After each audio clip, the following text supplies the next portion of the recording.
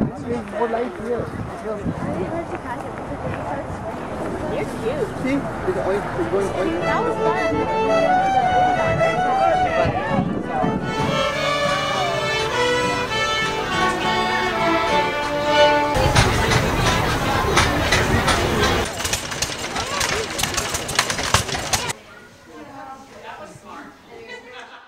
Okay, smoke gets in your heart.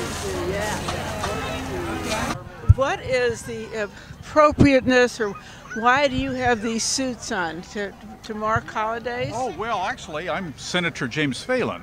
Oh. I built the Villa Montalvo up on the hillside. Yeah, well, that's and pretty- I'm from San Francisco. Yeah, that's my summer home. And this is my good friend Charles Blaney.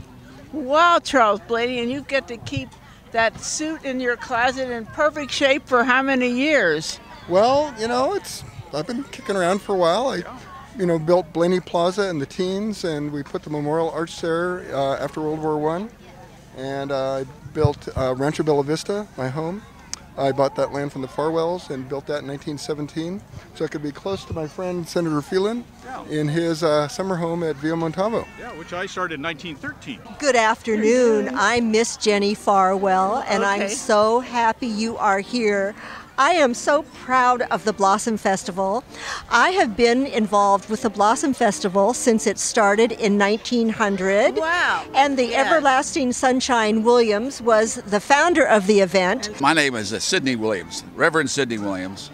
They called me Everlasting Sunshine, but I lived up here in Ten Oaks, and I could see the valley up Yes. there. And that's before all these big oak trees grew up. We had orchards, many orchards. The valley was filled with orchards. Agriculture was our product, Okay. and of course we grew some wine, but agriculture was the main product. Prunes, apricots, cherries, and some other things.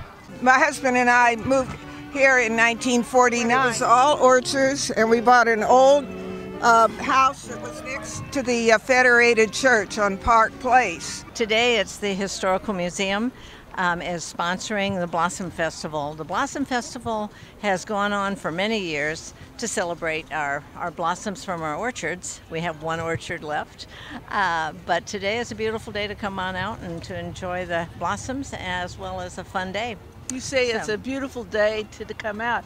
How many opportunities have the people who live in Saratoga been able to enjoy such a colorful festival? Well, once a year they can come out and enjoy the festival, but they can go into the orchard. It's publicly owned. They can go into the orchard anytime they want and take beautiful photos of last of the orchards in the Santa Clara County. Our local painters have brought out photos and paintings of the orchard. You can talk to people who own old historic cars who've restored them.